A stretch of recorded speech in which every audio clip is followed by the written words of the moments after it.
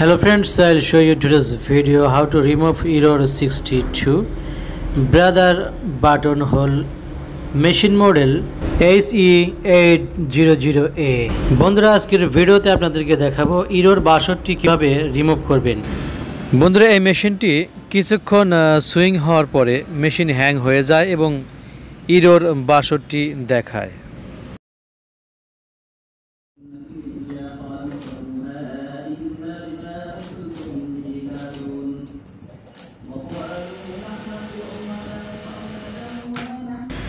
বন্ধুরা দেখতে পাচ্ছেন সুইং শেষে নিডল বার আপ পজিশনে যাওয়ার পরে মেশিনটি হ্যাং হয়ে গেছে এবং error 62 দেখাচ্ছে।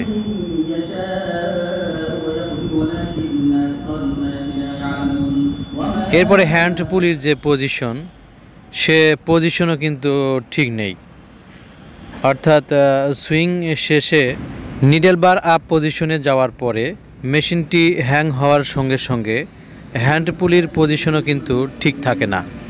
তো বন্ধুরা আসুন প্রথমে জেনে নেই যে error 62-র মূল কাহিনীটা কি। error 62 needle up error during operation, অর্থাৎ মেশিন চলার সময় যদি নিডল বারের আপ পজিশন ঠিক না থাকে তাহলে error 62 দেখাবে। If the sewing machine stops, যদি সুইং মেশিন বন্ধ হয়ে যায় অর্থাৎ error দেখায় before the needle up position, needle bar up পজিশনে যাওয়ার পূর্বেই মেশিন যদি বন্ধ হয়ে যায়, reduce the setting value for machine motor parameter number 00, অর্থাৎ মেশিন মোটর প্যারামিটার নাম্বার 00 থেকে সেটিং ভ্যালু কমাতে হবে। এরপর বলা হচ্ছে if the swing machine stops after the needle up position, needle up পজিশনে যাওয়ার পরে মেশিন যদি বন্ধ হয়ে যায় তাহলে increase the setting value for the machine motor parameter number 00, parameter number 00 থেকে সেটিং ভ্যালু বাড়াতে হবে। এরপর বলা হচ্ছে টার্ন দ্য পুলি বাই হ্যান্ড, হাত দ্বারা পুলি ঘুরান অ্যান্ড চেক এবং চেক করুন if the upper shape locks or not, upper shape lock আছে কিনা, জাম আছে কিনা। এরপর বলা হচ্ছে if an error still workers after one is carried out, এরপরে যদি error 62 আসে তাহলে check that connector P3 on the main PC board is properly connected, অর্থাৎ মেইন পিসি বোর্ডে কানেক্টর P3 চেক করুন, সেই কানেক্টর P3 ভাঙা আছে কিনা, লুজ আছে কিনা সেটা চেক করতে বলা হচ্ছে। বন্ধুরা এরপরেও যদি error 62 না যায় তাহলে মেশিনের সিনক্রোনাইজার চেঞ্জ করে দিতে হবে। মনে রাখবেন কানেক্টর P3 এটাই কিন্তু সিনক্রোনাইজারের কানেকশন।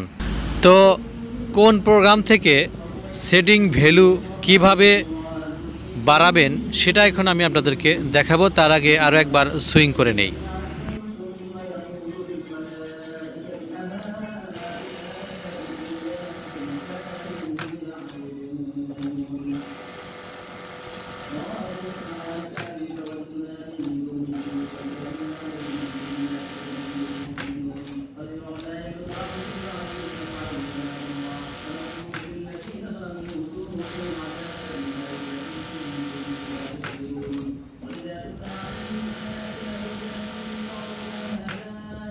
বন্ধুরা দেখতে পাচ্ছেন নিডল বার আপ পজিশনে যাওয়ার পরে মেশিনটি কিন্তু বন্ধ হয়ে গেছে এবং error 62 দেখাচ্ছে। তো এই সমস্যাটি ঠিক করার জন্য প্রথমে হাত দিয়ে মেশিনের হ্যান্ড পুলির পজিশনটি ঠিক করে নিতে হবে। এমতো অবস্থায় মেশিনের পাওয়ার অফ করে দিতে হবে। এরপরে ইন্টার বাটন চাপ দিয়ে ধরে মেশিনের পাওয়ার আবার অন করতে হবে।